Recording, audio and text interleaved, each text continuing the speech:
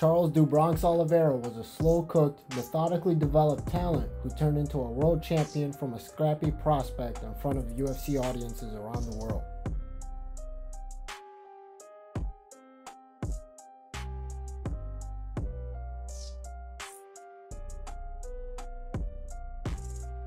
Oliveira's striking largely relies on the mechanics of one punch, the left hook. He largely uses it as a check hook while retreating in order to counter or interrupt the striking offense offered by his opponents.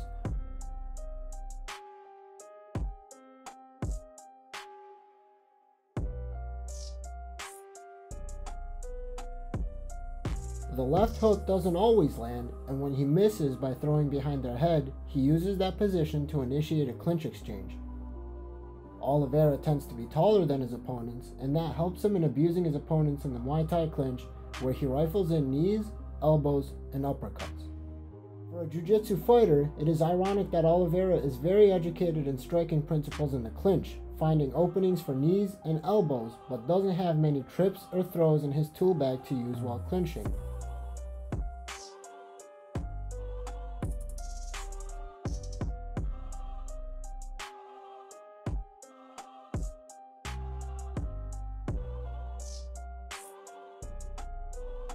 In the Gaethje fight, Oliveira exhibited a near Jose Aldo level of disdain for leg kicks, managing to check nearly every kick that Gaethje had to offer.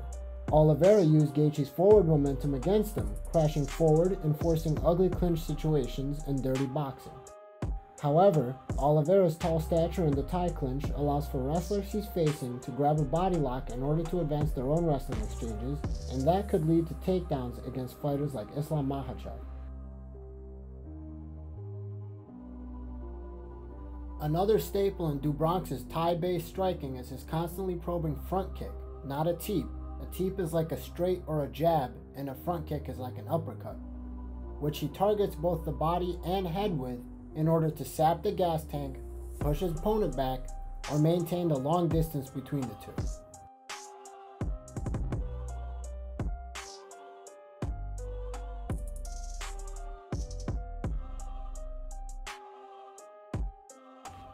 However, Oliveira's bottom grappling game and chin allows him to be reckless, and thus he throws jumping front kicks, crane kicks, and flying knees to pressure forward and close distance.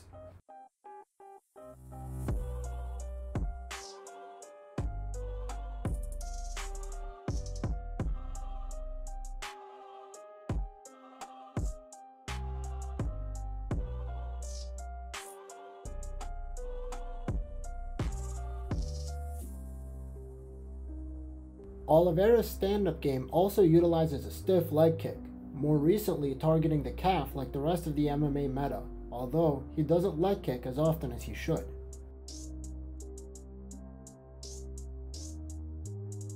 The constant movement of Oliveira's lead leg allows him to feint the leg raise, which he can use to bring his opponent's hand down to try and parry it, back them up, or to close distance.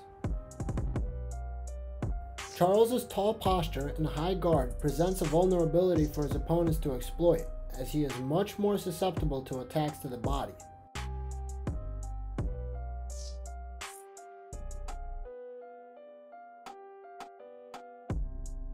Stiff body shots are also a great tool for calming down reckless pressure fighters like Charles Oliveira. But what allows Do Bronx the privilege of being a reckless pressure fighter in the striking? His vaunted grappling offense.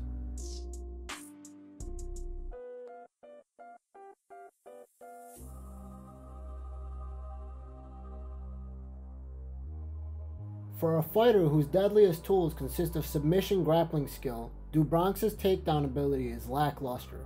When in a Thai clinch, Oliveira hasn't demonstrated an ability to sweep or throw opponents, and his wrestling leg attacks mostly end in a stuffed takedown where he pulls guard. However, Oliveira is just as deadly off his back as he is on your back, and he has an active guard. He rarely lays in guard with his legs locked around his opponent looking to survive or stall, instead constantly offering up submission attempts that he uses to sweep or submit his opponents. Oliveira's sweeps off bottom are not sweeps per se, like a butterfly sweep, elevator hook sweep, or a flower sweep. Rather, position reversals that he gains after engaging in one of the three sister submissions. That being the triangle choke, armbar,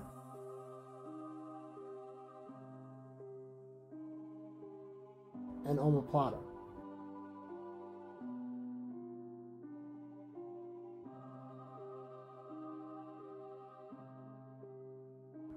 In this clip against Kevin Lee, Oliveira shows himself rifling through the armbar, omoplata, and triangle choke within a matter of seconds.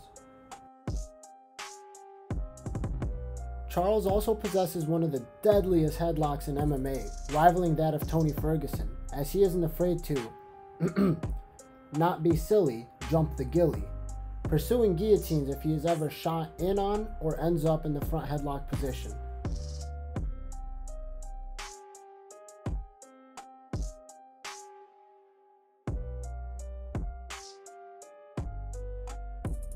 He also favors the anaconda choke. However, instead of falling to a hip and rolling to finish it, Dubronx opts to sit into it like you would a guillotine choke.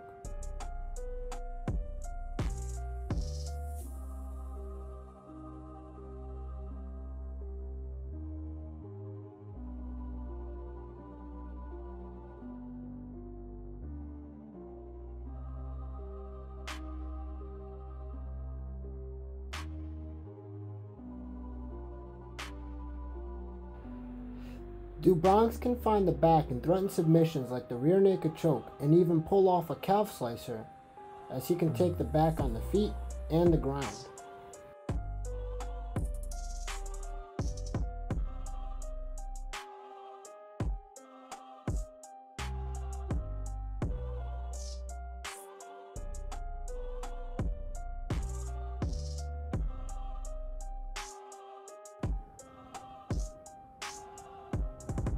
Charles's ability to use his legs in a fight is quite frankly ridiculous. Oliveira can start leg entanglements while in full guard, half guard, and even bottom side control.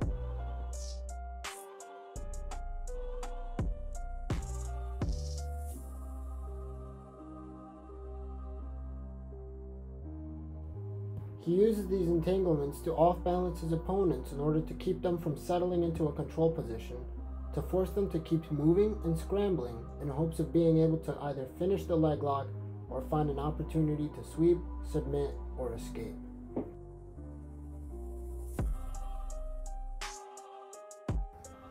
As one would guess, an ability to force your opponent to keep moving proves to be very useful against a wrestler who gives Oliveira just the slightest bit of space to start moving on bottom.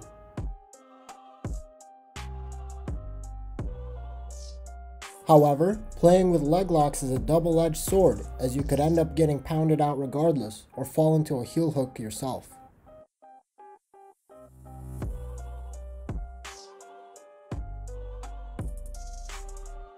If you enjoyed the video, please subscribe to the channel and follow the other socials in the description down below.